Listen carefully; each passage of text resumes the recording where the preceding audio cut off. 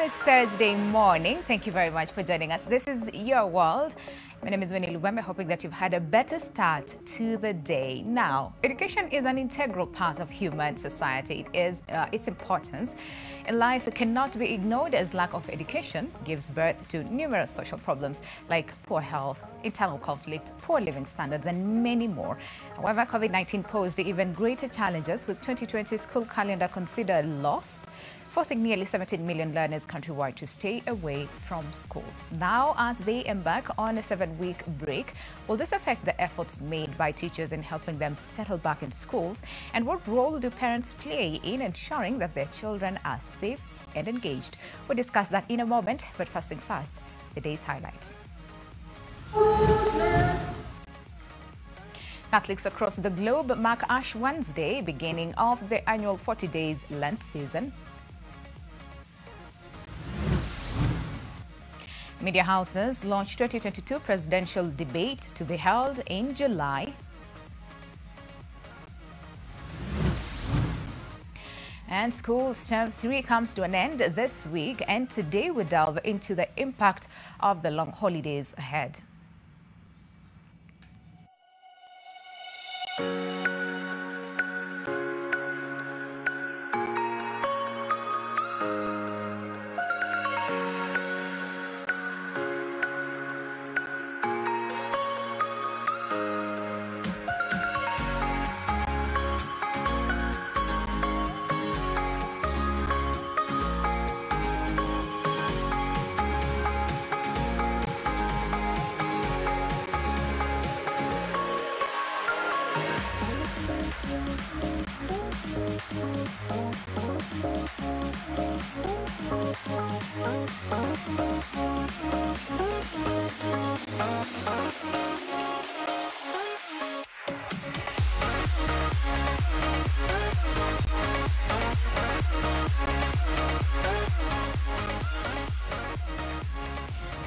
And today it's all about the long holidays, 7 weeks to be exact. And I know for parents out there, how do you feel about this long holiday? I know during the first time where, of course, the learners were at home for a very long time, the parents heard it a lot, okay? So this time, 7 weeks, how do you feel about this? So I want to hear from the parents today.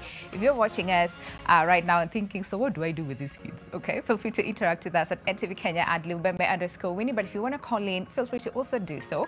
The numbers will be down on your screens in just a moment, and we'll also want to understand the impact that it will have on the learners, and the parents ready for the same. And when they go back to school, will the teachers be ready as well? So we'll be focusing on all matters education today, and of course, as far as that long holidays is concerned. So again, feel free to interact with us at any given point. We look forward to hear what you have to say. But before we start the conversation, Catholics across the globe yesterday marked Ash Wednesday, the beginning of the annual 40 days Lent season, signified by the application of ashes on their foreheads.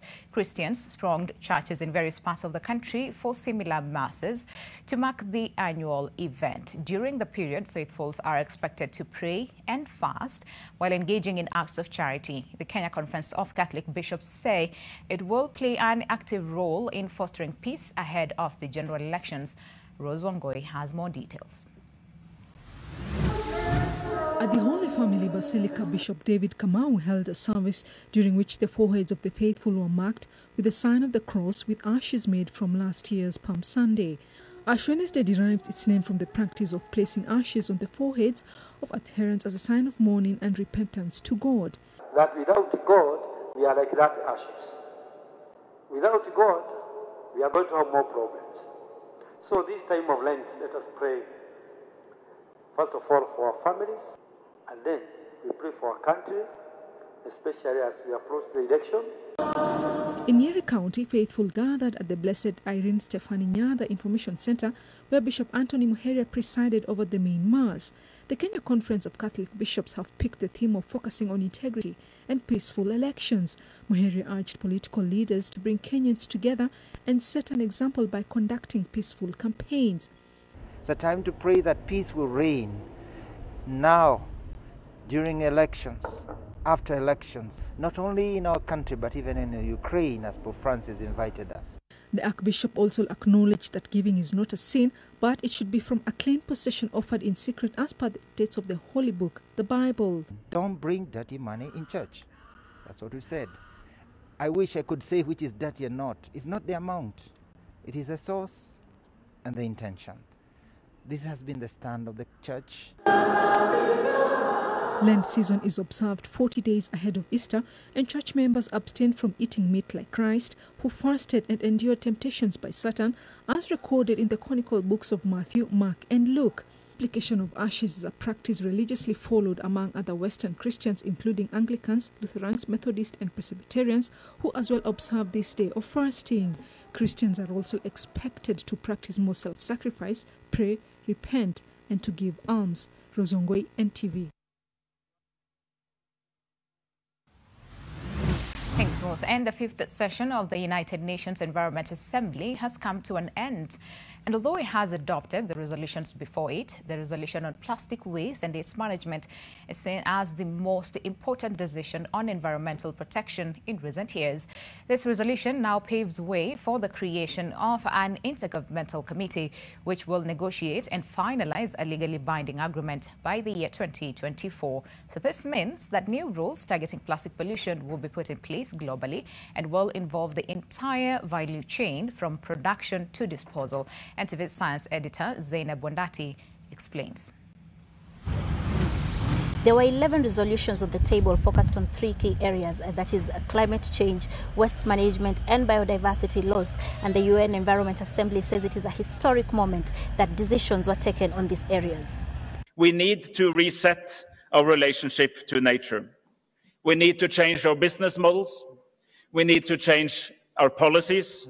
We need to change our entire economies in order to cater for a nature-positive future. We humans are putting extreme pressure on the planet. Despite representing less than 1% of life on the planet, humanity has crossed the planetary boundaries as the main driver for chemical pollution, biodiversity loss, greenhouse gas concentration. Plastic waste is one of the biggest challenges that the world faces today, and as the Environment Assembly takes a resolution on managing plastic waste, the ministers were quick to point out that they are not against plastic. What they are against is how this waste is disposed of after use. We have just enacted a legislation that we call it the Sustainable Waste Management Act, that moves this country from linear economy to circularity.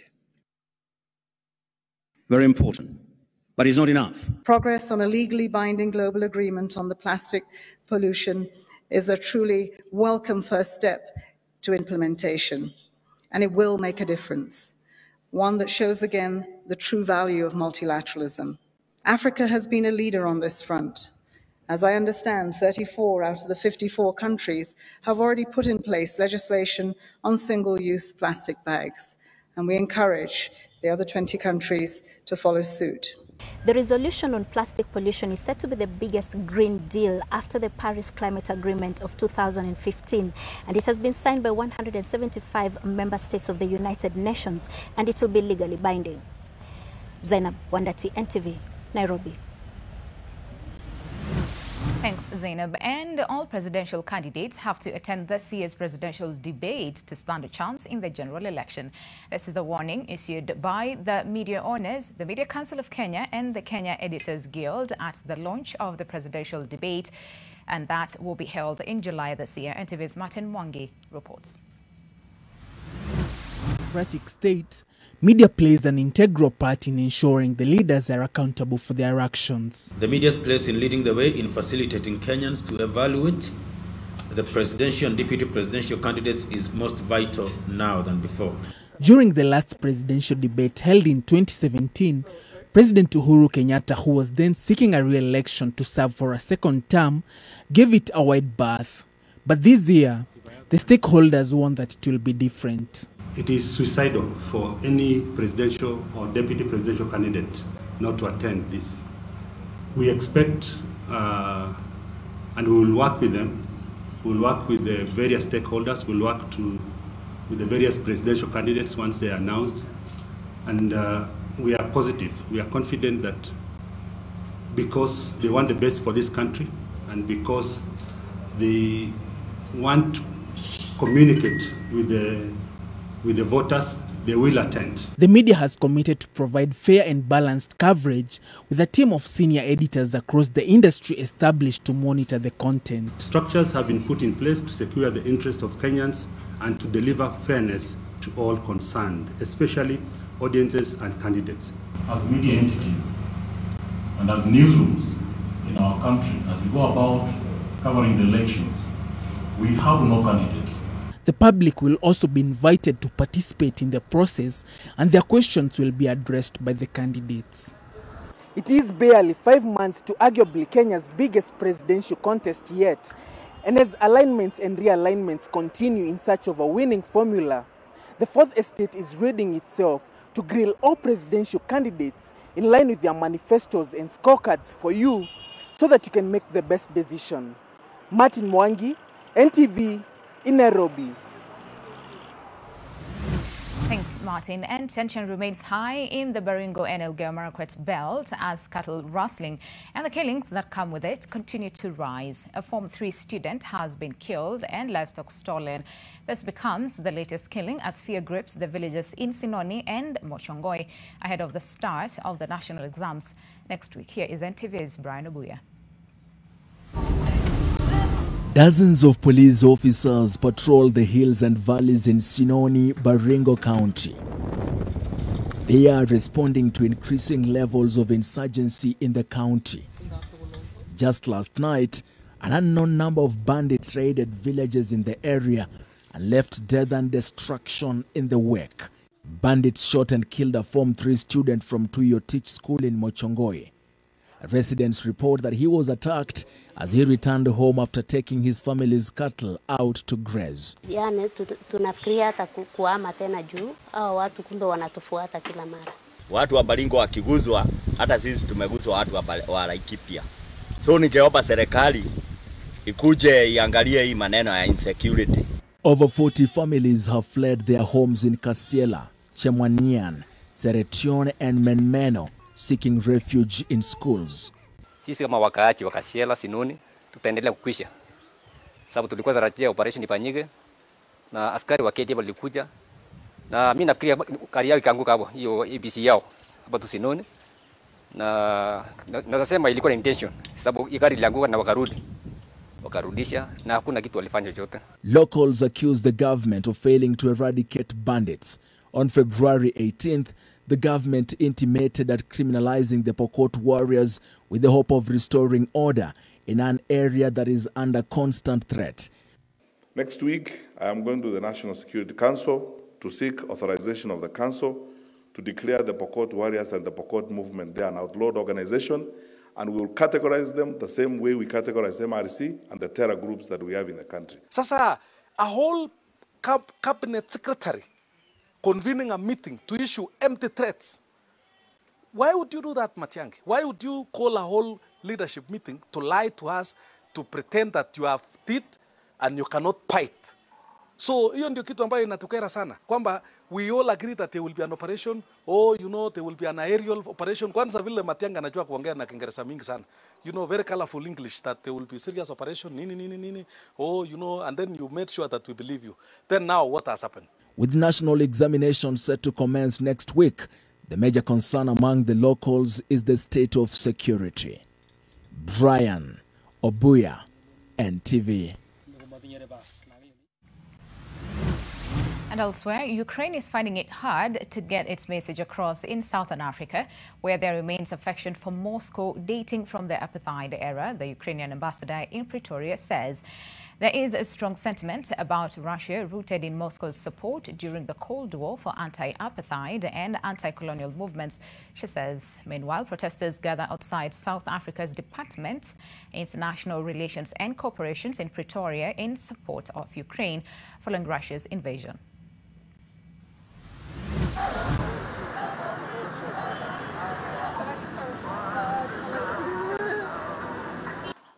You will see that there is a very strong sentiment of South Africans about Russia being USSR and being very assistant in struggling against apartheid and colonialism.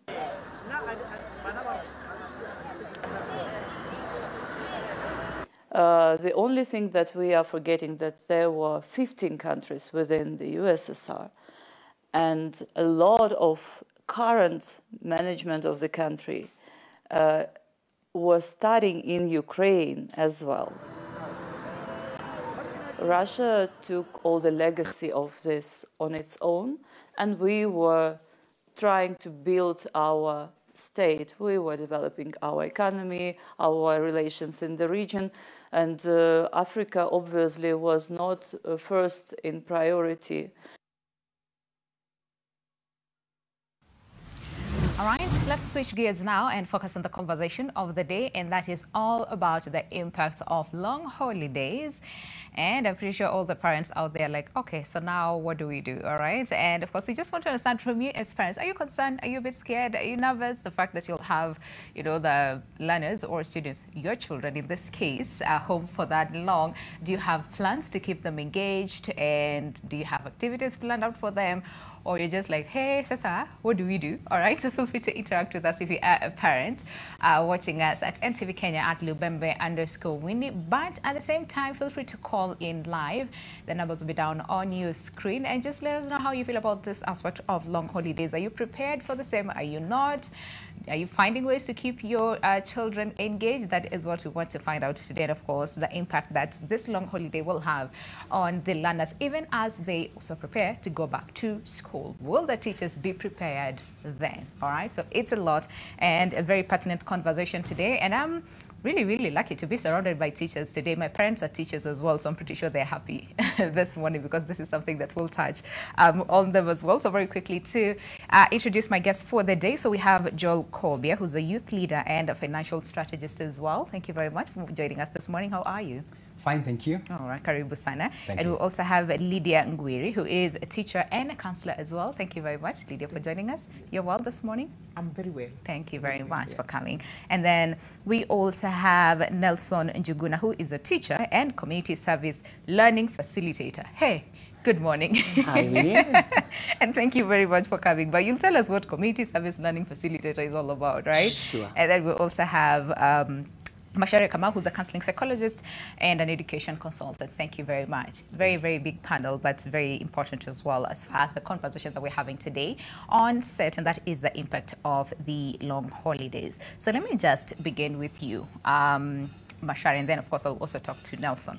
As far as 2020, let's just begin from there. I mean, yes, schools were closed. It was a very long holiday, you know, for all the learners. And when they came back to school, it was a bit heavy, you know, for, you know, all the learners and even the teachers as well, right? So let's just begin with you. Just take us through 2020, how it was for you guys. Thank you, Winnie. Morning, viewers. I think 2020 was, I think, one of the special years that we have never had. Even as we are growing up, we have not experienced any such a period whereby students had to have a break of up to 10 months at home. Yes. Bearing in mind that the home system, the school system are totally different. So having our kids at home for that long period, you can definitely tell that the systems are totally different. In school, there is a schedule and a program that they have to follow. They have to be in class. But being at home, you can tell the environment is totally different. Yeah, and being out for that long period, we experienced a situation where students, most of them were idle, others engaged in business. I even can recall we were having a discussion whereby the dropout rate was quite high after the school resumed, because the setup that they had at home, and even resuming back to school, there was that challenge for them to connect between the long holiday and coming back now to the school system. Yeah. I think as teachers, we had that challenge of trying to bring back our students back to psychologically back to school. Yes. Yeah. And I mean, again, it must have been difficult because, like you said, most of them, you know, went home, started businesses. You know, some of them actually got into relationship. We also had like a number of, teenage pregnancies at the same time. And again, so Nelson, in terms of community service learning, right? Again, how was it for you, I would say, in terms of just trying to integrate cases of, yes, the learners are at home. Did you try at some point getting them together, try to help them not to forget, learning? Because again, it's difficult. 10 months at home, that's a long time. Okay, thanks, Winnie, and hello, our viewers. I would really want to say first and foremost that we want to thank God for making us close the term peacefully. Yes. You remember that last term things were really difficult, and I want to thank teachers and all the stakeholders. Yeah, I can tell you that we really went through a hard time of challenges, and basically as teachers, let me, before I answer about CSL, let me take you back about really what happened, because after the long period, when the students came back, they were not the people, the same students you were expecting. You could feel like most of them were totally different human beings from the one we were. Yeah. There are those who came once stigmatized a lot. They had lost their loved ones, their family members, their neighbors. There were those who were depressed, and there were those who came up with phobia because they thought they were dying, the world was ending. You see, the young people, they could see people dying, so some of them had given up. And now when they came back, as teachers, we could notice that from the very beginning. Yeah. And what we did as teachers is to realize that these people were not okay. And we had now to get out of our ways, not just to teach. So basically, these students, when they came to us, we realized that they needed somebody or a shoulder to lean on. The syllabus and the curriculum was pressuring them too much. And I remember, as you have said, some of them had forgotten about school. True. And some of them had started even entrepreneurial skills. So coming back to school where they're not getting money, things were difficult. Exactly. Now then, when they came back, you could see that some of them, they could not handle the pressure. Actually, even the teachers, we could not handle the pressure. The syllabus coverage, the crash programs, all of that. So now, we are finding ourselves in a situation that now we need to make things go back to normal. Yeah. Remember that not all the schools could contain. They were unrest. But there were so many other things. COVID came up with so many things. When there is anxiety, depression, you could realize that some students' rate of getting sick became high. Not necessarily the COVID-19, but they got sick. They really got sick. So I think we can start from there. We were not able to reach them very much because of we were told we should stay at home. They were not integrating too much. But I feel that we did our best, and we have a long way to go. Okay. Thank you. All right. And Lida, you want to take as far as the mental state of the learners when they went back to school? Yeah. Actually, the students, when they were at home for those 9 months, they experienced a lot of issues. Yeah. One, there was a loss of job for the parents, which really affected children. Because they were used to taking bread with brew, but now there isn't. Yeah. Even the bread is not there. They have never worked. No, therefore, some of them were even forced to do manual work that they have never done, and they're doing it to get some money. And no wonder they got into business. Yes. Because they have never done that. And that affected children. Then the confinement measures really affected parents. And the minute a parent is affected, it runs down to the children. Down to the children. Yes. Some of them went through a lot of abuse, physical, psychological, and sexual abuse, because everybody is confined at home. And this parent is not happy with himself, and therefore everything goes back to the wife, to the children, and so on. And so the children ran from home to go and take drugs. They had a lot of time to watch pornography and all social media items. So when they came back to school, there were issues of suicide and suicidal thoughts. There was also depression. There was emotional distress. They were disturbed. They started fighting. In fact, there was a lot of fights between children, Form 1 and Form 2 in schools. Form 1 and Form 2 are fighting. Yeah. Form 3 and Form 4 are fighting. Yeah. Class Like A a and Class sibling. B, yes, they are fighting. Yeah. There was a lot of, because they are not themselves, there was a lot of questioning of authority. Because they always question authority. But this time now it was too much. And you even realize it was in the news where they are even beating a teacher, they are killing a teacher, a lot of indiscipline, they are running away from school. Of course, the school unrest now comes in. They have taken a lot of drugs. They want to be at home to continue taking. Now you are confining them again in school and so on. So that one has taken a heavy toll on schools. Yeah. Yes. And of course, for you, Joel, again, dealing with youths majority of the times, and especially for the ones in high school, you know, where, again, like everyone is saying, they went home and then they grew, right? Yeah. Physically, emotionally, and all those things, right? Yeah. And then getting to confine them back in class and have them stay in school for the entire term, of course, that's difficult. They want to go out there and explore and be entrepreneurs and all those things. So for the ones that you probably have interacted with, what were they saying? They tell us to do the great things while they're still small and the difficult things while they're still easy. Yes. Because the journey of 1,000 miles begins with a single step. Yeah. And one of the easiest ways of handling them was to ensure that we are dealing with the low-hanging fruits. Yeah, we always work from the known to the unknown. Yeah. There are those things that they are accustomed to. Probably they've been playing a lot, they've been relaxing a lot, so you don't expect yourself to engage top gear. Yeah, immediately the schools are open. You want to ensure that there's a very calm atmosphere whereby they're given a lot of time to interact, to socialize. In case there's the counseling department that is there, they're given opportunities to ask any kind of question or even interact with their peers, just to give feedback with regard to exactly what happened. Yeah, and the moment that one happens, then they're able to acclimatize, they're able to at least start warming up to the new term. And of course, once that happens, then it becomes very easy for them to become psychologically prepared for all this. And we thank our teachers, because I want to believe they did it so well. Because were it not for the smooth transition from the long holiday to this academic year, then it would have been a lot worse. Yeah. So we expect that in due course of this holiday, probably we are going to pick lessons from what happened last time, so that as parents, as teachers, and even as students, we're going to ensure that we're well prepared for how we are going to handle these 7 weeks. It's not such a short time. No, it's a long time. It's a long time. But of course, not as long as the 10 months that they were at home. I also want to believe that you're parents, right? Aside from just being teachers, you're also parents. Was it easy for you? Because you're a bit, you know, your teachers, so you know how you can handle, you know, your children when they were at home, Lydia? Unfortunately, I don't have children at home. Okay. Mine are grown up. They're grown. Okay. All right. Yeah.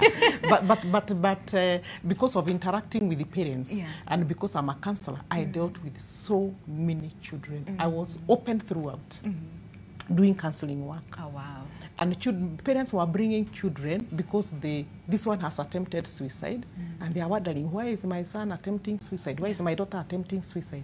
So I was able to interact with parents and children during the whole of that 10 months, and I was able to know what was happening at home. Because especially the confinement measures, they really brought a lot of issues, and especially when the father has lost the job. And has come back home. And the children really suffered. They were abused, they were beaten, they were done what, and then they would react by committing suicide. So I would get very many calls even from children, because I go to very many schools and they ask for my number. So I'll get calls from children and they're telling me, I want to commit suicide, or I have run away from home and I don't know where I'm going. Okay. So I will intervene in the process, and I would ask them to give me the number of the parent. Then I'll call the parent and tell the parent, your daughter is running away, or your daughter is in such and such a place. Sometimes we had even to involve the chief just on phone, because remember there was also no movement. So on phone, and I would tell the child to give me a number of the parent and all that, and some of them I would even threaten them, I'm going to the social worker, because they were also abandoning children. So that is what the children suffered from. And there were a lot of issues. There was a lot of fights between the parents that makes a child feel they have something to do with the fights. They have. Actually, they blame themselves. The children blame themselves. And there was a lot of that blame, that I'm the one who is causing that. And I think I have not done research, but from what I've been dealing with, divorce and separation was the order of the day. And those children really got affected. And we are still dealing with them even now. Okay. So, and then others would ask, how am I going to handle these children? Yeah.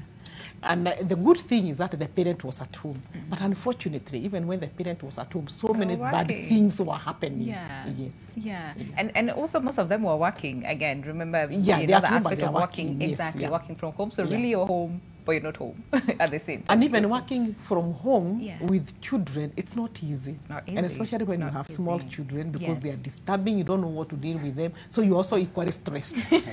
Actually, so many parents got so stressed because they have small children and they are working and so on. The only child I interacted with was my grandson, who was about 3 years. And he would come for 1 week, then go back home. Yeah. So you did really have like a lot. And I was enjoying that one. I was enjoying. Yes. You did have so much. All right. You know, with like a young child, school-going child at home, how was it for you? Anyone? No.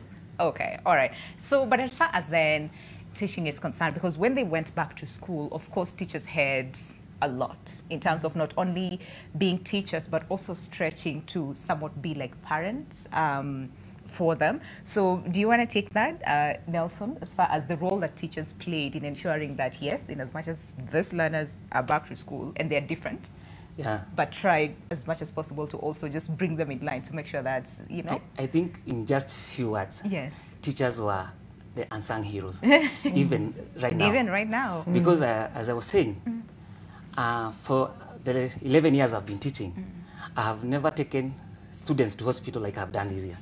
Actually, we have even become members and friends of the hospital. We are known everywhere because students are getting sick all the time. Yes. I've attended so many funerals last year, and not from my family, just our students losing parents, losing brothers.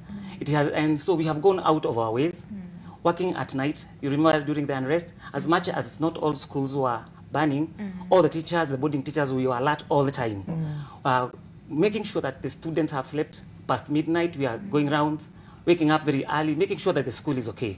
And you remember that we could not just stay there and wait. So a lot was going on. So we do all these things when the parents are at home sleeping. So some of them think that when they pay school fees, that is all. But there is a lot to be done. Teachers are doing so much, are behind their back. And I'm telling you that if my madam can tell you that they share a lot of information with us, things that they cannot even tell their parents. And sometimes you are in a dilemma because they tell us that, teacher, I have something to tell you, but promise me that you're not going to tell anyone. So, and the issues they are bringing up, they are really issues that sometimes you find sleepless night thinking about your students. How are they going through this? Because even as a teacher, given such a situation, also you cannot be able to stand. They are going through a lot. Some of them have chronic ailments. You have to make sure that they are taking medicine. Some of them, they cannot be able to procure that medicine to get them. You have to get out of your way, go to the chemist, go to the hospitals. So teachers are doing a lot. And they have found friends. If you remember during our times, teachers were symbols of power and authority. We used to fear them. Actually, even interacting with them, even being called by a teacher, you start trembling. It is not happening anymore. We don't punish our students anymore. They have found friend in us. Actually, they find shoulders to lean on. They like us, we like them. And that's why we are asking today, are our students safe at home? Because they feel safer with us. And this is a business, a serious business. I have given you your child yesterday and today. We are giving them our children and our students. We want them back the way they are. If they cannot do any better, we don't want them to retract back, because that is what happened during that long break. So that is what exactly we want. Maintain the morale and what we have done. Or if you cannot do that, go just a step higher. But please, let's not go back to the unrest. Let's not go back to where we have come from. Okay. All right. Maybe I can add something, Winnie, because I'm in charge of the guidance and counseling department. And the first thing that we did was to offer psychosocial support to the children. And we did that by, first of all, offering it to the teachers, because we are forgetting that whatever the parent was going through, the teacher was also going through. So the teachers also suffered in the process, confinement and the like.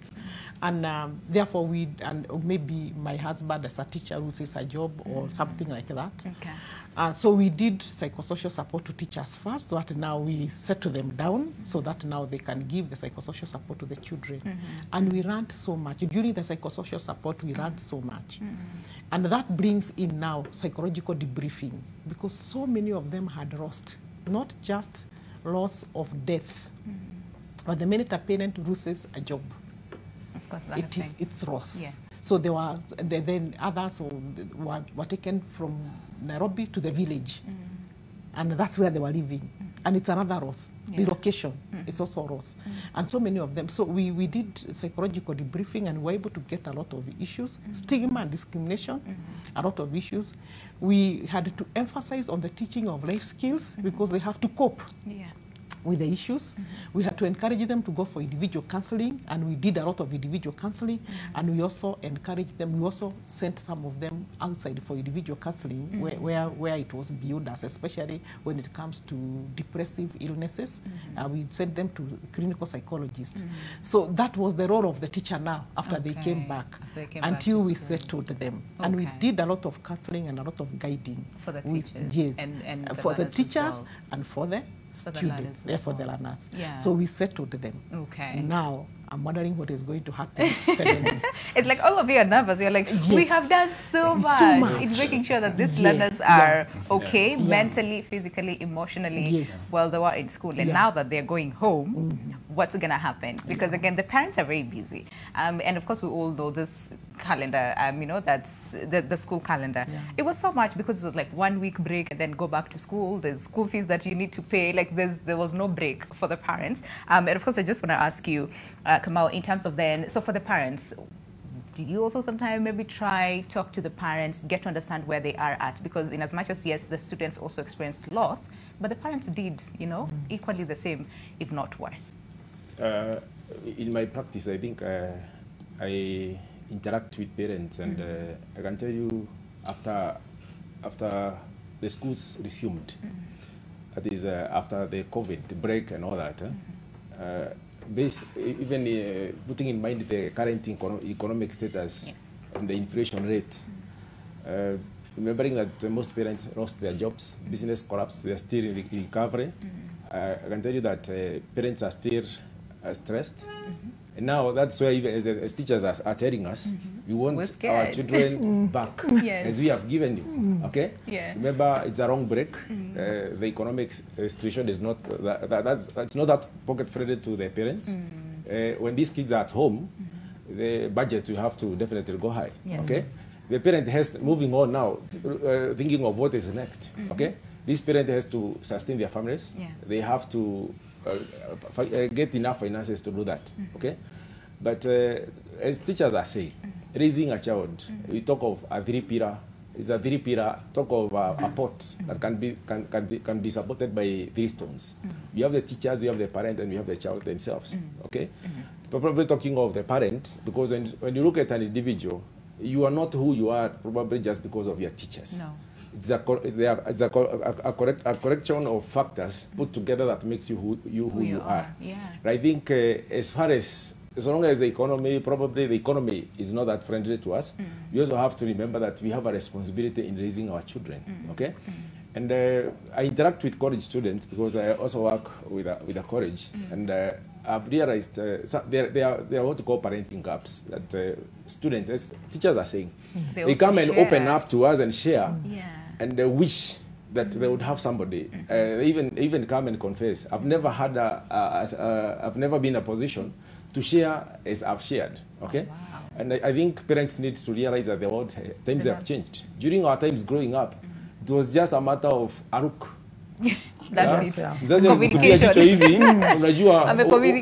Communicate. I heard of somebody saying. Niliangalia mtoto wangu vibaya kabisa, mama kwani macho ni mgonjwa. So times have changed. I think one of the things that parents have to do is to understand. Talking of the gaps that these students raise, one is the lack of understanding. They don't understand. When you look at the developmental stages, the stages of children who are probably above 12 years. We talk of 7 years. They know what is right and what is wrong. What's wrong, but a child above that, they not only know what is right and what is wrong, but they also know the consequences. Okay? Yeah. So they have to understand that their children also, they have an idea of whatever they could be indulging or involving themselves in. So it is very important. It doesn't matter if it's a vice or a value. Coming to understand your child is very important. Okay. Even if I've even heard of stories that a girl got pregnant in Form 2, but because of the support they got from their dad, they were able even to go back to proceed and even proceed their university education. Yeah. But we also, at the same time, we understand their parents who send away their children. Yes. So I think understanding is one of the factors that parents need. Okay. But two, they need to listen to their child. Right. I think we are in the 21st century, and I think there is a topic we teach, parenting in the 21st century, and a lot has changed.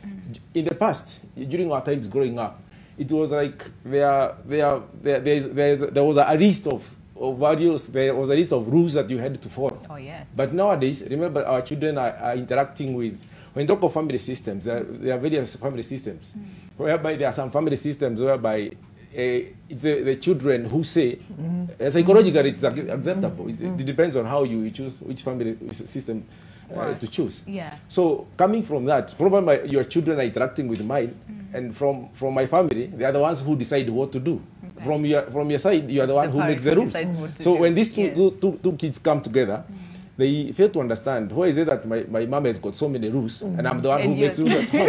You know, there has to be that balance now. Absolutely. Okay? That's what I'm talking of. Rather than just setting the rules, fanya hivi, fanya hivi, fanya hivi, you need to make your child understand. Okay. Why should you do this? Why should you not do this? Okay? Their point is what you talk of. You know, parents have to work. Sure. Okay? I left at home before even children woke up. Okay, probably go back because after this I'm proceeding to work. Okay, I'll probably go to home. I'll go get home tired. Yeah.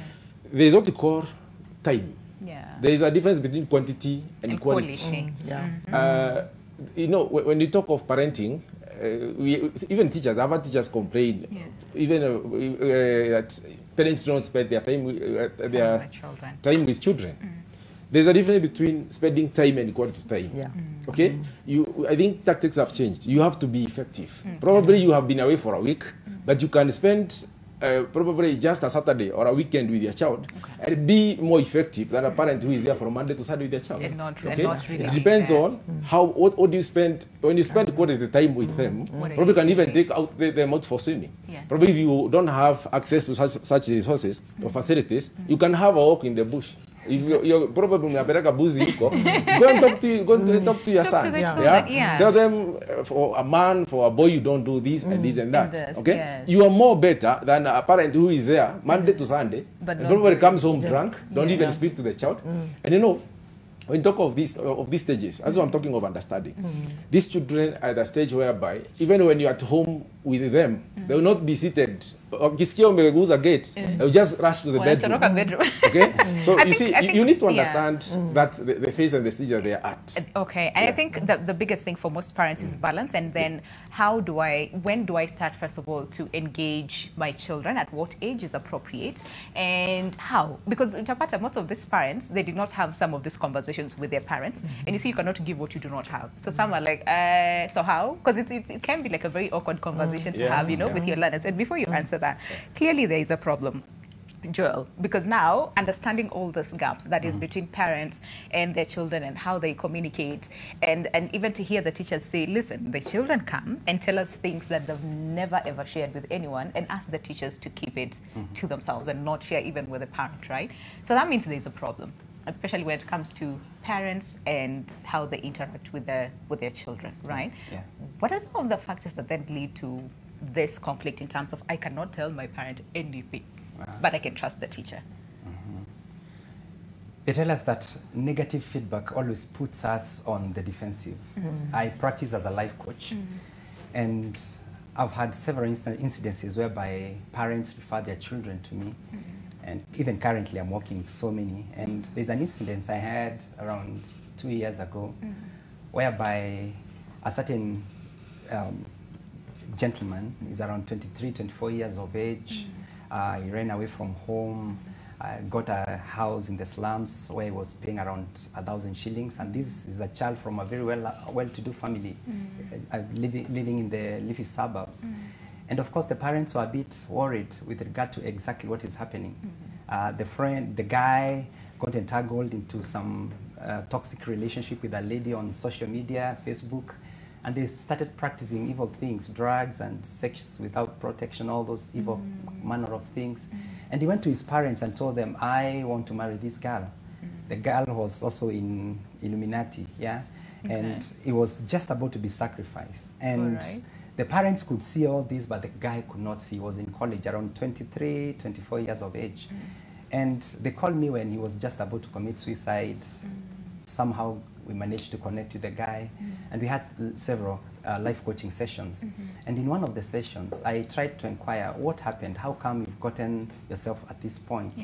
And he tells me that unless he's given the go-ahead to marry this girl that they met on social media, he is not going to live. I mean, he would rather commit suicide. And working backwards, I came to the realization that this gentleman or this man or this boy got into a wrong side of relationship with his dad at the age of around 8 years old. At the age of 8, he was in one of the group of schools that we have in the nation. His dad found him doing some bit of artwork. He was very good in arts, yeah. He had done some nice drawings, and his dad was very arrogant at him, beat him up, told him, you're supposed to be doing your homework. I mean, you're wasting too much time here with your drawings. Took the photos, pictures, cut them into pieces, threw them aside. And from that day, the boy developed a wall against the father. I'm told that high school, he spent around 6 to 7 years, yeah, moving from one school to the other, and he developed a very cold heart towards the parents. And the long and short of it, after almost 3 months of life coaching, I celebrated the day when the dad was sitting here and the son was sitting here, and we started going back the memory line. And of course, the father was informed by the son the kind of things that caused him to live that bad life, and he apologized. The son also apologized. They shook hands, and today they are living a very good life. And that's not the only incidents, but the only thing that I've come to realize is that on most occasions as parents, we want to work so hard to make sure that you're providing for these children. You want to earn that 1 million, that 500,000. You want to take them for holidays. And when they go for holidays, you let them swim and you go do your things, and you don't have quality time, just as my colleague earlier on alluded to. So if you don't create time for that child, you don't befriend them, then it's going to be very hard for them to open to you. So it's not just about you giving them the money, they have shelter, and giving clothes. them everything, the clothes, the shelter, but it's up to you making sure that you befriend them, you create quality time for them.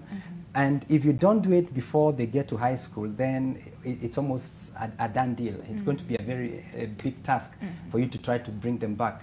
They tell us that leadership knows no vacuum. So if as a parent I don't step in and guide my child in the ways that they ought to go, then someone else is going to step out there and do it. So how good are we as confidence when they come and tell us that this and this happened, or they have made a mistake in school, or something has happened that is not right? How do we react to them? Are we those people who are always looking forward to punishing them, shouting and screaming at them? So we are creating that wall by always pushing them to the defensive, giving them negative feedback. Then it's going to be very hard for them to bring them, and to trust you as a parent, to just open up. All right, let's take a break. But of course, when we come back, we'd also want to understand, so fine.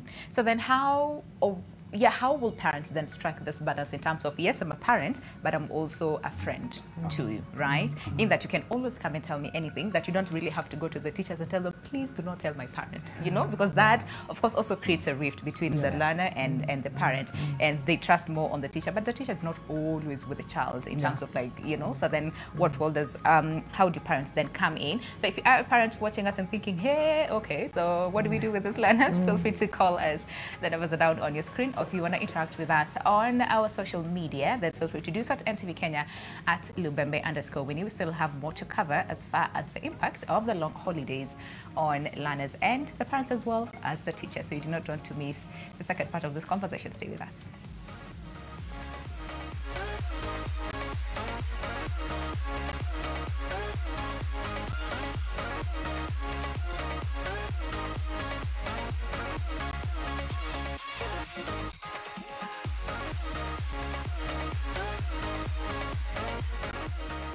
Umestawi katika uwazi. Tusirudi nyuma.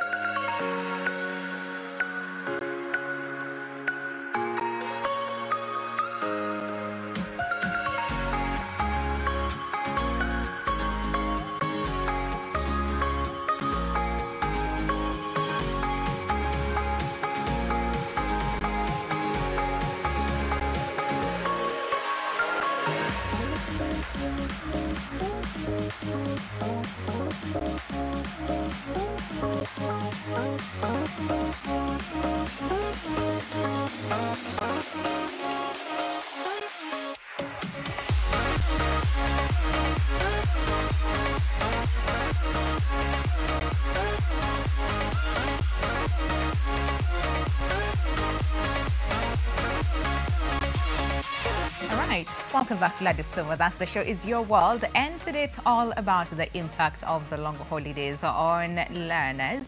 And I want to hear from the parents today as far as fine. So the learners are coming back home.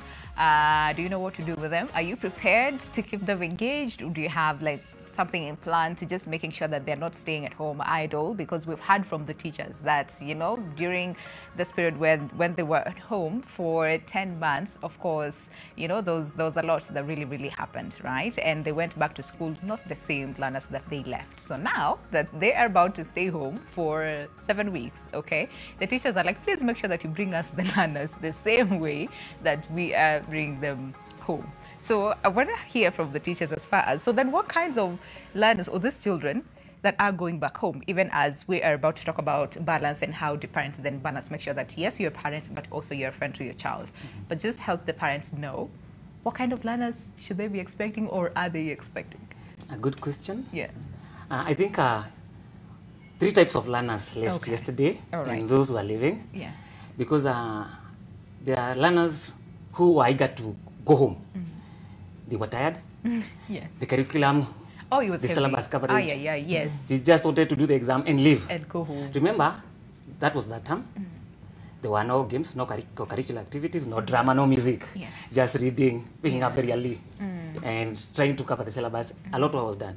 They had been pressurized a lot. So there are those students that wanted to leave. So very early in the morning, all they wanted is to pick their bags and leave.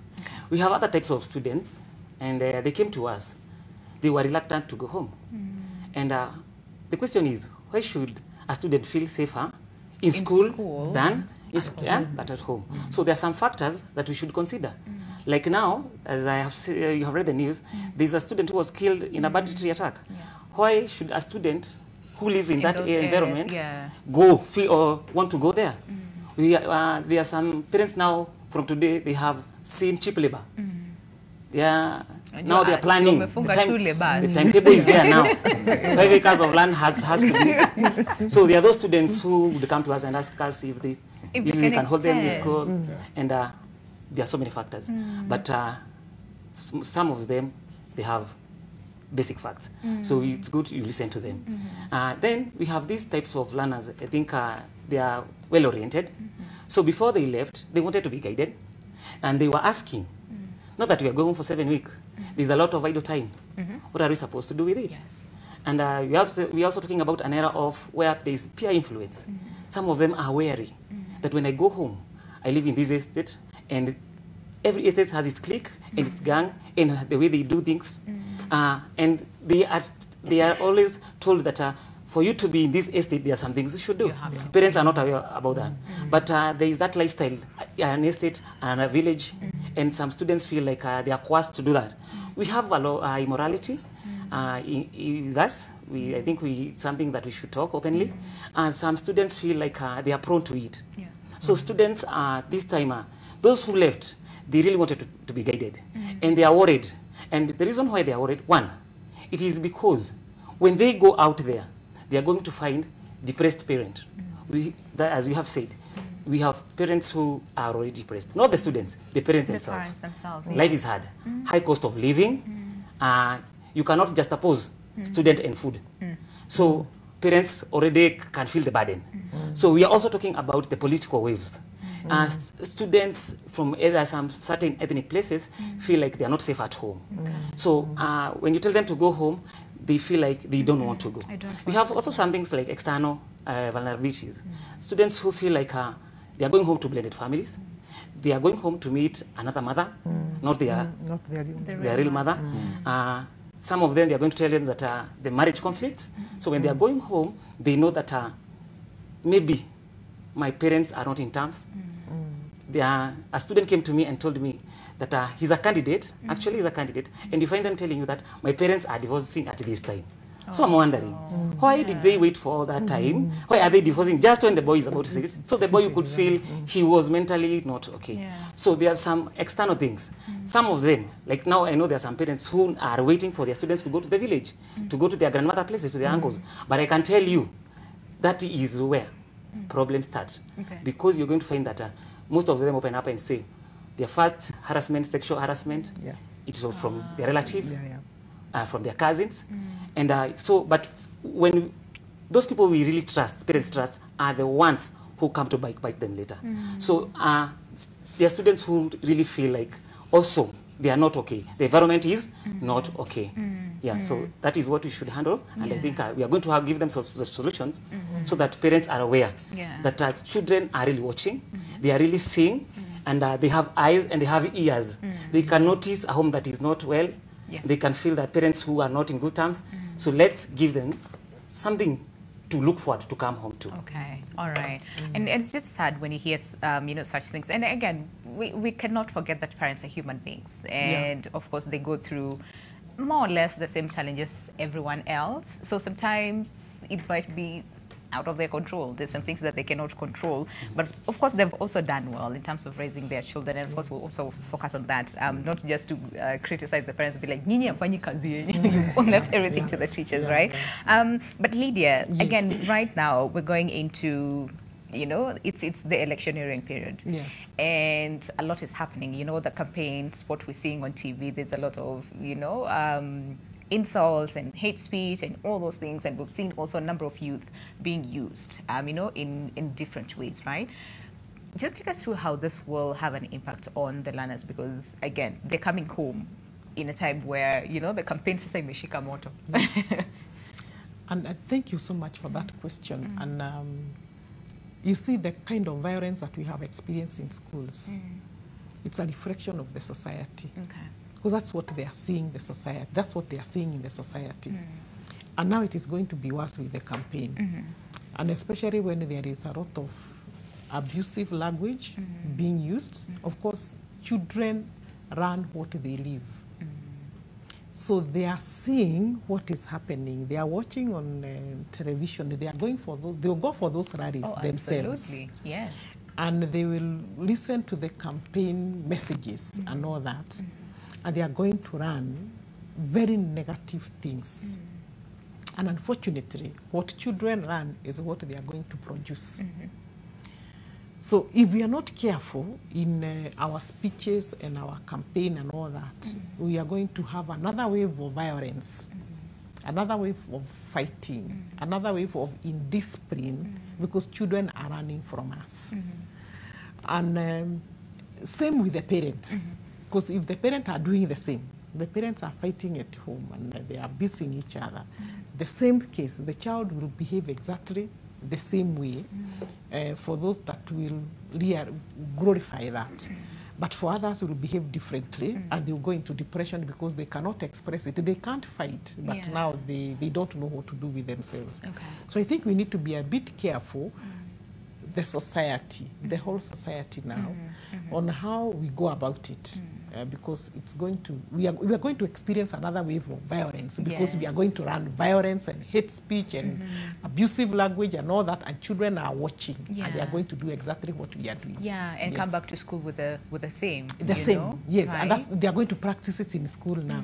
And the more we come up with especially issues of tribalism, we are going to experience again in school, because remember, these schools, we are mixed. And no wonder there is that fear of, in fact, some parents have that fear of, I want to remove my child from this county because of campaign period. Is the child aware that the parents want to remove them from that. You see, if the child is removed because we are fearing there's going to be violence or something like that, the child is going to be relocated. That's another issue. Exactly. And maybe he was not consulted. Yeah, and then start afresh, start forming new friendships, start trusting people. A newcomer, and you know that issue of newcomer, it really depresses children. But on the other hand, why is the parent doing that? Because of the nature of the politics that is that we are going to engage in. Yeah. So my children are not safe in this county. I would like to remove them from this county to this county. Yeah. And in the process, we are also creating some hatred in the process. Yeah. All right. And we also, I mean, as parents, we understand there's some who, in as much as the learners would also want to go for this rally, we also have some parents who might also want to go for these rallies and get themselves whatever, you know? Yeah. Because they also want, again, like we said, times are difficult. Some of them were like, nikienda kwa rally, maybe nitapata 500, you know, 200 to cater for my family. Of course, they also they are part. We are all part of it. Because yeah. So even the parents will attend the rallies, and the children will also do the same. Of course, the parents will also talk.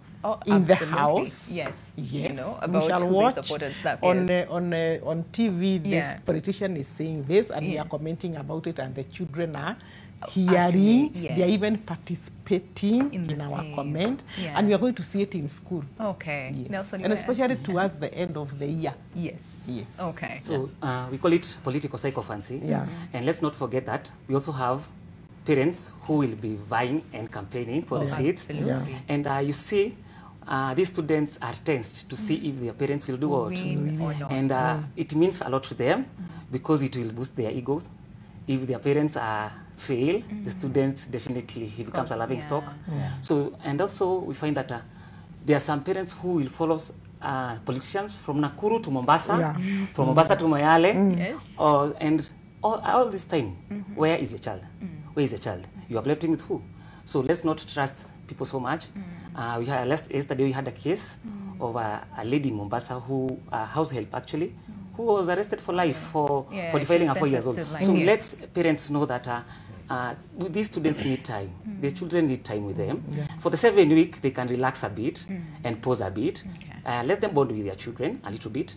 And then they will continue after the 7th month because we will have taken back ours. And by that, we are just asking for leniency. Let them just little time, give their student a little time, concentrate on their children, and do more. And lastly, I would also want to say that we are banking so much on the religious leaders. We would want them, students and me, actually some students who are aware that we had such a, they told me, let our parents know that we have really covered a lot in terms of school. I would plead with the parents, as much as you want them to perform, give them free time. Let them at least have some time to refresh. Remember, from May, when now they come back, there will be no other breaks. It will just be 5 days, and then another term. We have 3 terms from May to December. So this is not the time now to collude them and hide them in books. Yes, kwa nyumba. No, this is not the time. Let them read a bit, then let them refresh. The religious leaders should come up with camping retreats for them. Let them have someones that are well oriented to treat them, so that these students don't lose focus. But I know so many students, they fear going home because they feel like even if they go home, it's another jail of learning and reading. Yes. Because it's like, the education, I mean, the calendar is very tight. So you have to catch up, you know, so that by the time you go back to school, uko sawa. Even if it's like a crash program, sort of, you are in a better place. You talked about 2 kinds of students, the one who are eager to go home and the ones who are a bit hesitant. So I'd also want to know, are there other students who are like, me, I'm not going home. I do not want to go home. I'd rather stay in school, you know, and not go home at all. Yeah, we have type of such students. And one of them, as we started by saying that they have not bonded really well with their parents. And some of them, they are living with, sorry to say, cruel stepmothers, stepfathers. They feel like when they go there, they are not treated as members of the family. We also have those ones who are orphans. They are dumped. Today you're going to visit a certain aunt. This time you're going to your grandmother. They are not stable. So actually, they don't even know where they are going. They have to be guided. Today you are going to this family. So they don't feel like they are part of that. Then we have also talked about those areas you find that students are really not appreciated in terms of performance. You see your brother got an A, you got a D. What are you trying to show the society? So that he knows when he goes home, he's going to be reprimanded. So these students feel like, I prefer being in school because I can hide in the multitude. But when they go home, their weaknesses are always seen. So I think these students have that issue of going home. Let's not forget about those about hostile places. You find that they know they are going to be used to fight. They are also going to be, the environment is not okay. We also have those students where the fathers are indulging with alcoholism, their parent. How do you feel? There are students, especially mothers, and I'm going to appeal them. This is not time to take alcohol and drink. They really affect especially the boy child. They don't want to see their mother taking alcohol. So at this duration, please, I'm asking parents to be teetotallers a little bit. Let the children see. They learn from your example. Okay. Yes. All right. But then again, Kamau, listening to what the teachers are saying as far as how the students feel about going back home, should parents be concerned? Yeah, they should. Yeah. Because I think as Manuel said, and I want to appreciate the teachers who have made a home away from home, such that a child feels that they would rather be at home that they call school and the other home that is a real home. Parents should be concerned. This is why we are saying that there should be a change of mindset or the approach that we are using when it comes to how we are bonding and relating with our children. So the point should be a huge concern to parents and probably adapt to the changes that have come. And talking of bonding with a child, a number of things need to happen. As a parent, number one, you have to understand your child, as we said. And I think this competition begins when you have a 3-year-old and another 2 months.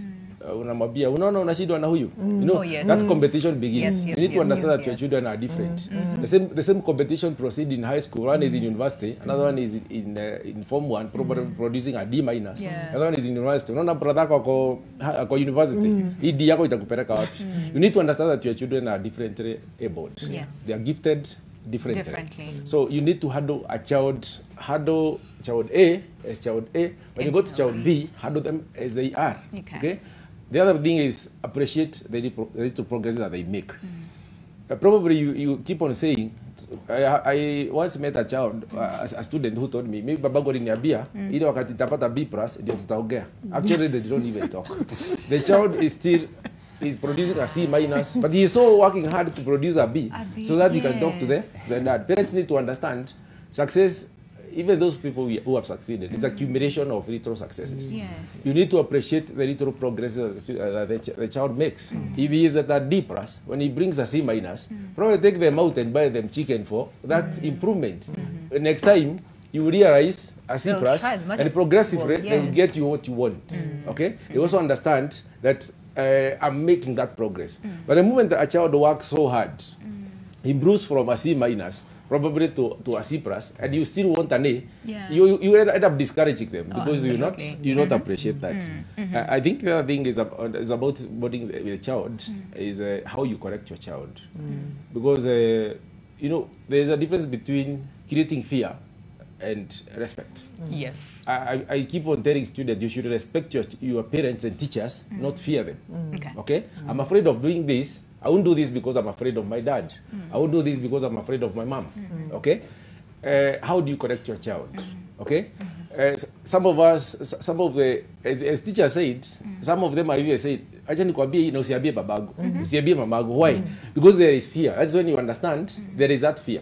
And as you had asked, bonding begins as actually it should start today. You've not been bonding with your child. As you speak, you start the process of bonding with your child. Okay? Appreciate. If probably don't say good morning, start with a good morning, my daughter. Good morning, my son. It should start today. It will be awkward at first, okay? but but progressively, that body is there. Finally, trust your child. Okay. Trust your child. Do you trust your child? Because if they are in Form 1 or Form 2, na akienda duka ni lazima waende na sister yake, it seems you don't trust them. You have to keep on asking people to do things that they can do. Okay? talking of trusting your child, they will now start developing the sense of responsibility. Okay? Even if they make mistakes, we are also here, we are also part of some of the mistakes that we made. Okay? And that's where child are there to be guided. The moment you trust your child with, give them 500 shillings. After a week, you know, once they start taking accountability of spending money, they start taking accountability of, by the way, where were you the whole day? Yeah? And I was handling a case of lesbianism. Unfortunately, the girl told me that the reason why she became a lesbian was because her mother always encloses her in the house. Yeah. And anamwambia nisikuone na mwanaume. Okay? You know, when you talk of sexual orientation, the mother has restricted him interacting with men. But when other girls, including cousins and friends, come and spend the night at their home, the mother is okay. And in the process, these people, you have to understand when you talk of sexual orientation, they get to that. The parent is complaining that my child is a lesbian, and you are the cause of the problem. Okay. So but the point is about trusting them. When they make them understand, when you interact with men, when you interact with girls, don't go beyond this. And this happen. The moment we start teaching our children, there are consequences of our actions. They'll take the responsibility. They'll take responsibility. Yes. All right. So begin now is what you're saying. Even if you did not have that, just try as much as possible. And like we said earlier on, sometimes some of these conversations can be very awkward, you know, for both the parents and the children. But you'd rather have them have the awkward phase, but overcome the awkward phase other than because not when you have these kind of conversations, you'd rather have an awkward conversation than solving an awkward problem. That's true. So you can do either, which is easier. Yes. So solving the awkward problem that came due to you probably shying off, or shying off sharing, having a topic of sex with your Form 1 girl, with your Form 2 or even a class 8 boy. Okay, and we need to understand. Let's stop assuming that they know. Wanajua hizo tabia mbaya. How? Walijulia wapi? Okay, so once you take the assumption and you discuss with them, you're not discussing. You're not probably discussing. No, we fear sometimes ukiongea mambo ya sex, they will start practicing that. They know, they even know. It's only that you don't know that they know. Okay? So stop assuming that they don't know. Stop assuming that. You see, that assumption is where we go wrong. We assume they don't know, we assume they know. And you fail to talk about it. Later on, they get into problems, then you unaweza kuona huyu mtoto wangu ameharibika. Okay, Nelson, I know, and Lydia, you want to chime in on the same, but let me talk to Joel. As far as, so fine, so the parents, you're really trying to make sure that you provide for your child and all those things, right? But then again, the child is like, so how do I come in terms of, I'm your child, am I your friend, how do I trust you?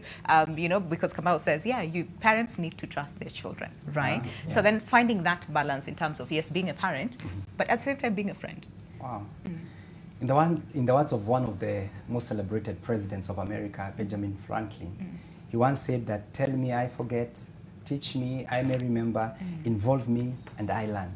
So children are not just there to be told what to do, remove that cup, take it to the kitchen, go here, do that. It's good for us to sit down and teach them how to reason, that how do you like that glass on the table? Is it fine? Is that the best place it can be? Then the child will be like, no mom, or no dad, I think this ought to be in the kitchen. They're going to pick it and take it there. So the next time that you're not there, you've already taught them the thought process. If they see a glass on the table, the next thing, is it right? Is it at the right place or not? They're going to pick it and take it there. So we are guiding them to become proactive, not reactive. Then the other bit, I cited a case study of this parent who lost his child at the age of around 8 years of age. And you find this child told me that he has never had sittings one-on-one with the dad ever since he was 10 years old, one-on-one, So you find some parents have got 5 children or 3 children, and you behave like a chief in a baraza. Watoto kujeni, kujeni kwa gari, twende, Watoto kujeni kwa meeting, You want to reprimand the mother, Sit there and listen to me. So you're just giving them commands, And they tell us that on everybody's face are the initials MMFI, make me feel important. So if you've got those 5 children, why not have a date with each of them at their own time? You can take a walk with son number 1, discuss 1, 2, 3, 4. You can even go for soccer with the boys. You can go for coffee or tea with the girl, you sit, you can buy anything, 50 bob, 100 bob, 1,000 bob, depending on how much you can stretch. Yeah, and by so doing, you're bringing each of them as close to you as possible. Now, there has been also a very big gap in the sense that the parents are expecting the teachers to tell the children everything about sexuality, about homosexuality. I'm also handling a case on homosexuality currently. And you find most parents are expecting that the teachers are going to handle this. It's going to be handled out there. And the teachers are also expecting that the parents are going to handle it. So what happens? So the child defaults to their peers, for them to receive guidance on what exactly is supposed to be done. So if we start creating that intimacy with our children, whether it's the girl or the boy, at the personal level, they know that they have a safe space where I can meet dad and tell him, there's this boy who touched me here, or there's this girl who touched me here, or there's this girl who told me this and that, or there's this neighbor who did this and that to me. And of course, as a parent, you need to have what is called emotional intelligence. And I've authored that in my second book, Go for Gold, The Art of Asking Right. Now, emotional intelligence is anchored on 4 pillars. One is intrapersonal relationship. How do you relate with self? The second one is interpersonal relationship. How do you relate with others? The third one, which is very critical at this point in time, is what I call flexibility or adaptability. And the last one, of course, is change management. And you find stress management. And you find pillar number 3 is where most of the problems are.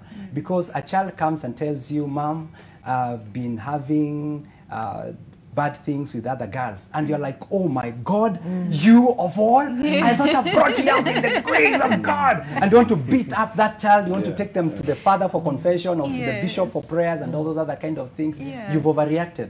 So the next time they are feeling like, okay, I need to share. I'd rather go to teacher Lily. Keep off. They're not going to come to you. That's why some of the students are saying, I would rather be at school with teachers that I can trust, people that can hold my hand, as opposed to me being there. Then the other bit is about us not comparing our children with others. And one of my colleagues talked about that. I've authored that in my first book, Between Me and My Exploits. And there we talk about your USP.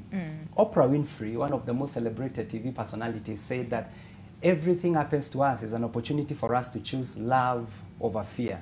And it's good for us to know those things that we are gifted in, the gifts, the talents, the special abilities. So it is recorded in Proverbs chapter 18, verse 16, for those of us who refer to the good book, that a man's gift opens doors for them and presents them before the presence of the high and mighty. And one of the easiest ways of us to bring out the best in these children is by spending time with them. We talked about the quality time and of course not the quantity time. And here you want to observe the small little things in your children. You want to affirm them in the areas that they are doing well, and you also want to come up with very good ways of correcting them in the areas that they are not doing well. So the moment we do these few things, give them a listening ear, make sure that we are there for them. It's not just about how was your day and you just dash to your room. Homework. What did you learn in school? So if you want them to tell you how their day was, get to the house and greet them, my day was good, and this and that happened. What about you? How was your day?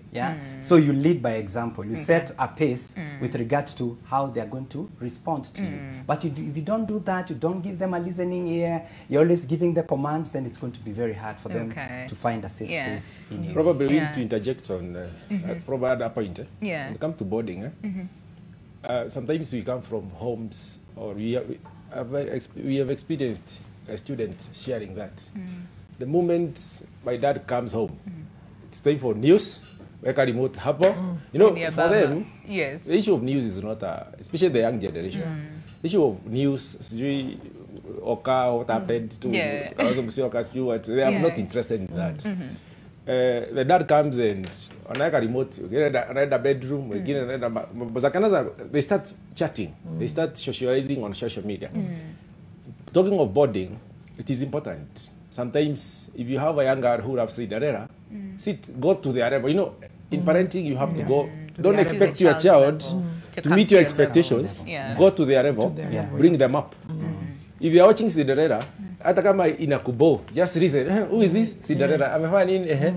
You know, you listen. You know that they have probably their programs at the front of TV, and they are so much interesting. And they follow them. Sometimes listen. You know the process of them telling you that story, you are creating a bond. You are removing the fear, and they can easily communicate to you. Okay. All right. So can we take a break? But of course, when we come back, I know Nelson, Lydia, you have a lot to say. But also, we have teachers who have taken advantage of the learners in school. Yeah. And as much as you're saying, fine, these learners don't get like the best environment at home, so they'd rather stay in school and trust the teachers. You'd find that some teachers take advantage of the fact that this child trusts them and, you know, starts doing things to this child. So we'll also talk about, you know, this kind of teachers, right?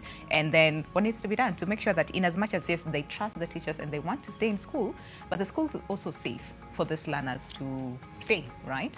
And have like a better environment for them to learn. But if interacting with us at NTV Kenya at Lubembe_Winnie, you want to call in, and especially if you're a parent and you want some guidance really as far as then how do I interact with my child, or how do I keep them safe or engaged and all those things, developing a bond, spending time with them, feel free to do so. We have counselors, we have teachers as well, and a life coach who will also help you with the same. But for now, let's take a short break.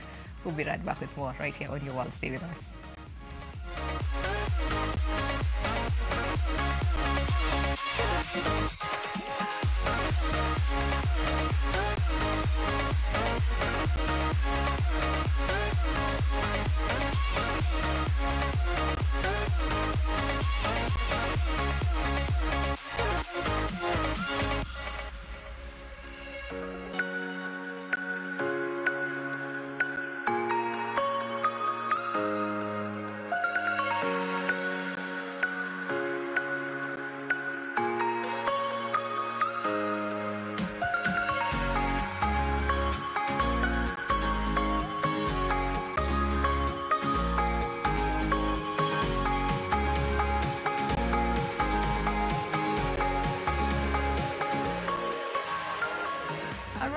Welcome back. Glad you're still with us. The show is Your World, and today it's all about the impact of the long holidays on the learners, teachers, and the parents as well. And of course, we're asking, especially for the parents, I mean, what do you feel about the aspect of these learners being at home 7 weeks? Are you prepared? Are you not? Do you have a plan in terms of how you get them engaged? Again, feel free to interact with us at NTV Kenya at Lubembe_Winnie. But right about now, we have Tariko from Mombasa on the line. Good morning. Morning, madam. Thank you very much for calling us today. So you're a teacher and a parent as well, right? Yeah. Okay. So do you have a contribution? Do you have a question for the panel?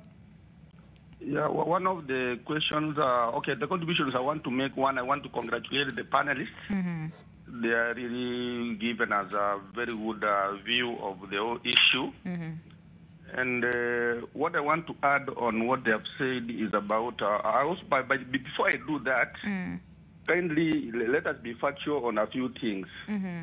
One is like this code, the few past time we have been having a problem of burning of schools. And the blame has been always on students. Mm-hmm. When that one is not the fact. The curriculum implementers and the designers, the first course, by the way, is a congested curriculum, according to me, where we are taking our learners like robots, where we expect them to do is like biting more than they can swallow. You know, when you try to bite more than you can swallow, you end up vomiting, and they are vomiting by burning schools. In a school like where I was, is like the students wake up at 4:30 a.m. Then they rush for the bathrooms, which are so congested because of a lot of intake that the facilities are not enough, so that they have to take time. By exactly 6, they are in class with a teacher. We teach them from exactly 6 up to 7. Okay. We give them a 10-minute break. 7:15, we continue teaching them, and we teach them until 4:30. No games. 4:30. We give them 30-minute break. We teach them until 5:30 when they go for supper. Immediately, there was a programs which used to happen, like we used to allow them watch news at 7, albeit for 20 minutes, the local news, and then they go back to class. But that one was scrapped. So at 7, they are in class, being taught by physically by teacher from 7 to 8:30. Then after 8:30, they carry on their own preps up to around 11. These guys are doing exams almost daily.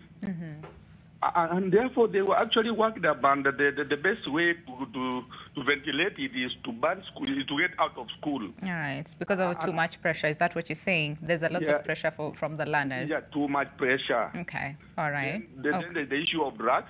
Then there is, of course, very poor parenting, and that's why I'm happy with my panelists. We are taking our students or our children the way we want them to be, even if ourselves we were never like that. Okay. We don't appreciate whatever efforts they're making. And my parents, when I share with my students, they tell me when I take my report form to my parent, he even does not look at it. Okay. He just places it down and says, if it is a D, I don't even want to look at it. Okay. All right. Yeah. So what I'm saying, finally, very briefly, we should read by example. Okay. All right. Parents. Even just kind of, I mean, even if our national leaders are liars to the public, and our learners are hearing, you promise this, you do the opposite. How do we expect even our own learners also to do the same on us? Okay. So kindly let us lead by example. All right. Thank you very much, Iris Derrico from Mombasa, who's a teacher and a parent as well, chiming in on the conversation. And of course, we began by actually talking about the fact that, the education calendar was very tight. So there was a lot of pressure from the learners and, the teachers as well as the parents who had to find ways to make sure that they pay the school fees on time. So it was a lot of pressure, in all different angles. And of course, everyone was affected in one way or the other. Now, as far as then the teachers are concerned, yes, teachers are in school, they take care of the kids, but also we also have like a few rowdy teachers who sometimes take advantage, of these learners. So in terms of making sure that, fine, much as the teacher would want to be very close to the child and making sure that the learner is okay, settling well in school, but then again, where do you strike a boundary in terms of making sure they're safe, but also understanding your role as a teacher? Of course, every teacher trained knows what they are supposed to do. They are professional ethics, and you're not supposed to take advantage of, because these children are vulnerable. Yeah. You're not supposed to take advantage of them. Unfortunately, it is well said. But what happens on the ground is very, very, very, very different. I deal with a lot of girls in counseling, and I get a lot of cases of this teacher wants to have sex with me, this teacher, and all that and all that. What I do, I inform the school, that particular school, that I have had this, that this is happening.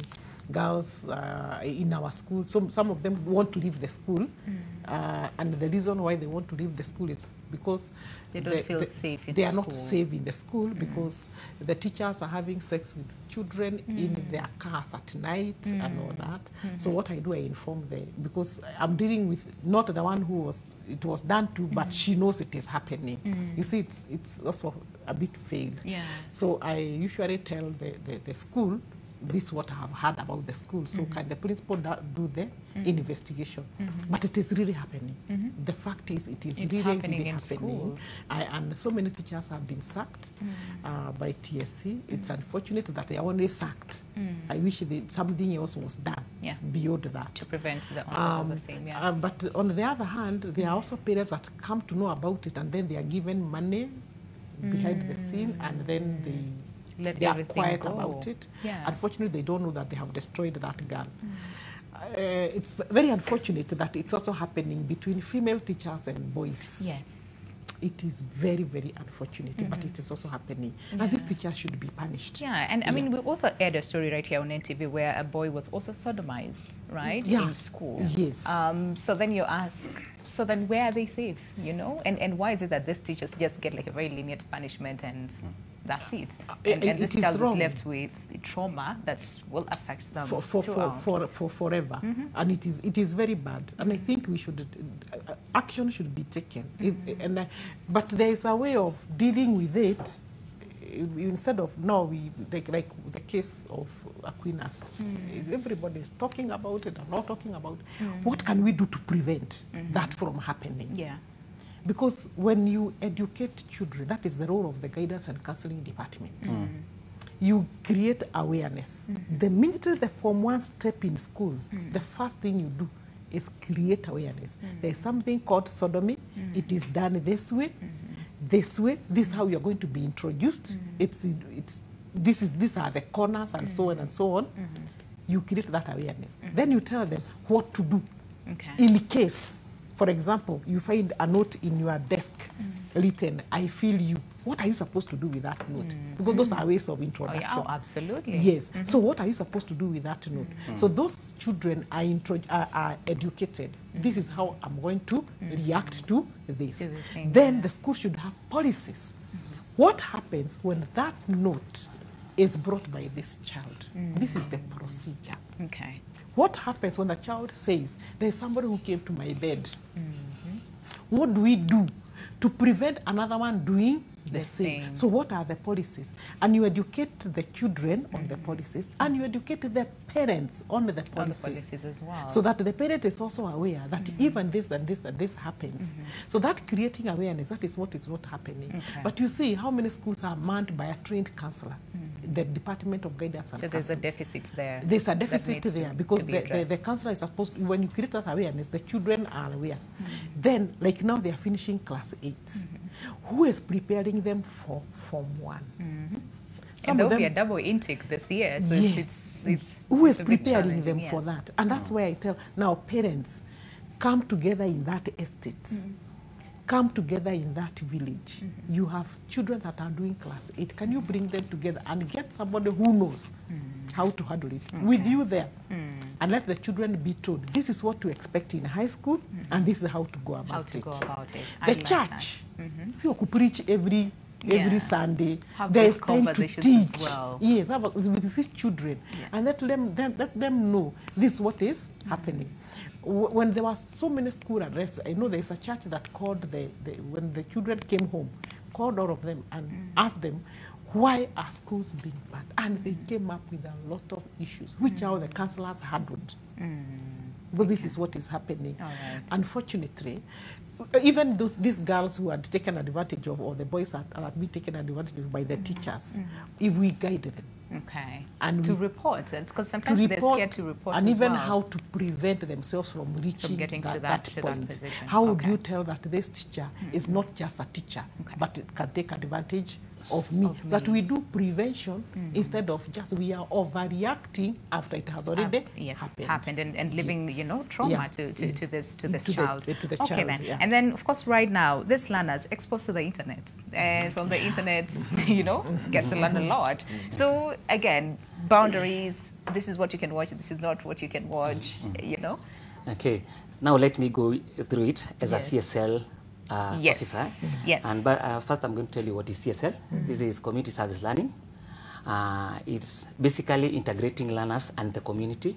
This is what you have been seeing students, it's a CBC. It's actually an initiative of the KICD and Educate Kenya.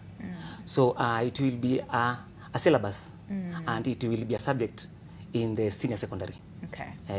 So that now, before I talk about the social media, let's see the overall pair of the community, because the community also has a role to play.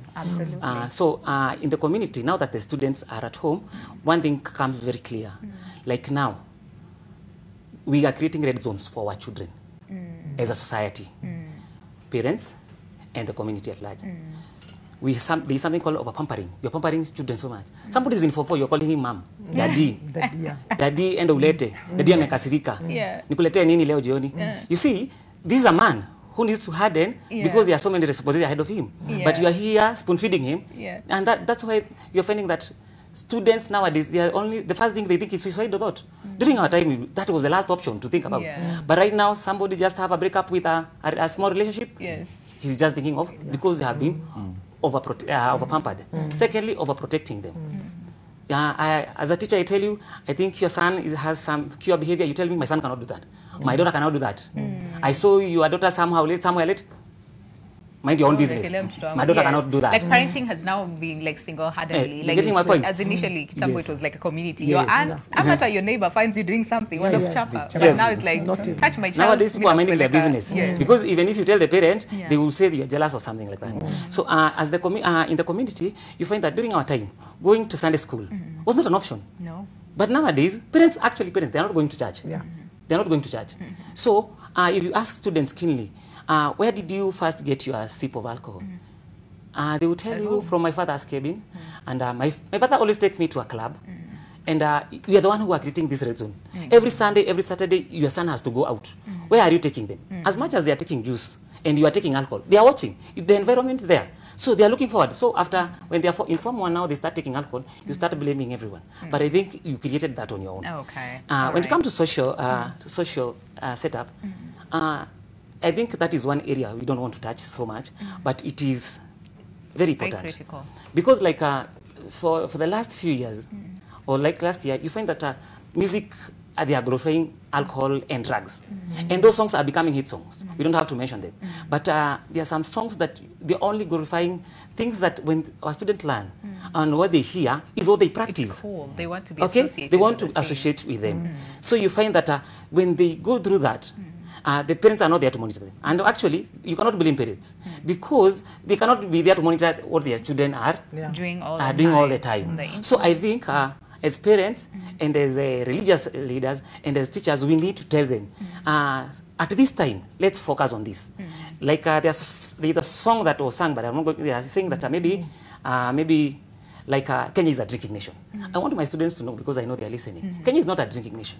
And we are not going to allow that. And I'm asking those people, the Mutua, let him be keen on the content that is there. As much as people want us to listen to Kenyan music, what does Kenyan music content has? We like Kenyan music, we are supporting it, but let them give us quality music that is educative to our to the learners. Okay, all right. And then of course the influence of social media, very quickly, because I can see our time is far much spent. Of course, these learners have access to it, right? Social media, they can stay there, like you said earlier on. Baba akiingia kwa nyumba, all the kids, kila mtu ameenda their different bedrooms. You don't know what they're doing on their phones and all those things. So, and you cannot follow them all the time, asking them, oh, nafanya nini on social media, you know? So that aspect of them taking responsibility as an individual, much as, yes, the teachers are taking responsibility, parents are doing the same, but also the learners take responsibility for themselves, right? Talking of taking responsibility, whose life are we addressing? It's yours. You are probably 3 siblings. It's you, your 2 brothers, it's you, your 2 sisters, and so on. You need to get to a point and focus on you. Whom do I want to be? What do I want to achieve? Where do I want to be in the next 10 years? When you start thinking of what you want to achieve, where you want to be, definitely you know there will be barriers. There will be there is influence. You have to do a number of things. You have to evaluate who are your friends. Will they help you get you to where you want to achieve? Will they help you achieve what you want to achieve? I went speaking to a high school, somewhere in Nyeri. The principal told me, I think you need to talk to our students because last night they stormed out of classes, went to the dormitory singing Hatupagwigwi, Hatupagwigwi. You know, it's okay, Hatupagwigwi, but you also need to ask yourself, hata kama upagwigwi, can you pay your school fees? You can't. Inamaanisha at some point, ni lazima upangwe. If you can't feed yourself, ni lazima upangwe.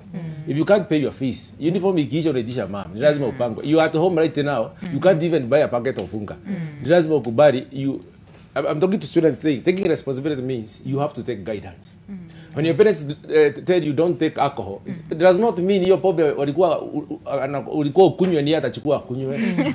Yeah, I hope you get what I'm saying. When they tell you stop running after girls, your dad is not telling you to stop running after girls so that they can run after them. Yeah? You know, when your mom tells you don't the issues of boyfriends, he's not telling you to leave the boyfriend so that probably she can take them. She's, you know, parents think kwa nini wanikataza nifanye hii, but they need to start seeing parents as they are restricting us probably because they are protecting our future. Okay? They are focused on the next 10 years. Today you are 17, and the next 10 you'll be 27. You know, it comes a point when your parents take you to, you are done with high school, you are done with tertiary level of education. So utafuta kazi, ujikarishe. Okay? That time, what will happen? So take responsibility of your life. The other thing is you don't have to consume everything. Ukisikia watu wakiitana sijui this on bit politicians. You know, politicians will use any statements as long as they win the elections. They also have children. But it goes back, it goes down to you. When you talk of, when you hear all the kind of insults and the language that they are using, is it what you want to consume? Okay? When you see people, you know, nowadays there is out of, you know, during our days growing up, we go on a kesha. Nowadays, we're going to bash. And I wanted to you know, they even use some measures. And I'm going to spend the night with so and so, who is a friend, who is a girl. And when you call that girl, atakwambia ako hapa. Na hayuko huko, ako kwa boyfriend. Ameenda sleepover somewhere. You need to take responsibility of your life. You need to, this is the time to what you call, you know, even in companies and organizations, we go for capacity building. The reason people go for training, the reason why you went for journalism or whatever course you took, is to gain, so that you can build the capacity to do what you do. At the stage that you are at today, you are there to build mental, emotional, and even financial capacity, so that when time comes you to take care of your, take responsibility of your life and that of your family, you'll be in a position to do that. So at this point, it's about you building capacity. It's not about having fun. You have to sacrifice so many things, friends, some parties and all this, for the sake of the person you want to be. Yeah, I like what you said. Today you're 17. In the next 10 years you'll be 27. If you're not well equipped, you'll not be 16 forever. Absolute fact. Okay. All right. So we only have like 3 more minutes to go, and I'd want you to speak as far as then. Fine. So they'll be home for 7 weeks, right? Yeah. But then when they go back to school, it's like, you know, there's no time to rest. So in terms of then mentally preparing this learners that yes, you're home now, but when you go back to school, it will not be easy. So mentally preparing them. I mean, what can parents do just to make sure that yes, rest now, but when you go back to school, it will not be easy, and so that we can also prevent some of these things that we have cited. Wow. So that's a wonderful one. One of my colleagues here cited that the people in the spiritual circles or social circles should come up with programs that are supposed to keep these young ones engaged. And currently we are also running a program called Be the Captain. We've started in the Western Nyanza area, and in a short while we shall be launching it online so that it can be approached, it can be accessed by every other person. I'm also running a YouTube channel, Joel Kobia Joe TV, and in that channel there's a lot that we are doing touching on the young ones, on how they can run their lives. And all this is built on the premise that how you do anything is how you do everything. And it's good for us at this point in time to ensure that we come up with a schedule. If at school you're waking up at 4:30 or at 5 a.m., it's good for you to come up with a schedule that is not very far from there. If you're waking up at 4:30 a.m. in school, you can come up with one that you're waking up at maybe 7. And you can come up with a short study guide, probably where you're studying between 2 and 4 hours from maybe whatever time to whatever other time. Then the other bit, it's good for you to come up with what we call the SWOT analysis. It's good for you to know your strengths, your weaknesses, then what opportunities can you tap using your strengths, and what can you do on your weaknesses so that they don't become threats. So it's at this point in time that we as parents should engage our teachers to find out what are those weak areas of our children that we can work with them in the course of this holiday so that it doesn't develop into a threat. Then what are those strengths that they have so that we can find opportunities for them. If we can come up with that, then it's going to be very good. Finally, it's good for us to ensure that we strike a balance between rest and study. Just because you're on holiday, it's not a time to throw off books and sleep all the time, watch TV all the time. It's good for us to strike the balance because how you do anything is how you do everything. I like that. And on that note, we conclude the show today. Thank you very much for coming by today. Joel Kobia, youth leader and financial strategist. We also had Lydia Ngwiri, who's a teacher and a counselor. Thank you very much. Not forgetting Nelson Juguna, who's a teacher and community service learning facilitator, as well as Mashari Kamau, counseling psychologist and education consultant. Thank you very much. We know it has been an insightful conversation, and I know for the parents out there, you're happy. Now you have all the skills that you need to have to make sure that you keep your children engaged at home, but also not forget that 7 weeks goes by very, very fast, and they'll still need to go back to school. And the teacher said, please bring us the students the same way we're, handing over to you during this period, and that is of the long holidays. So my name is Winnie Lubembe. Thank you very much for watching until the end of the show.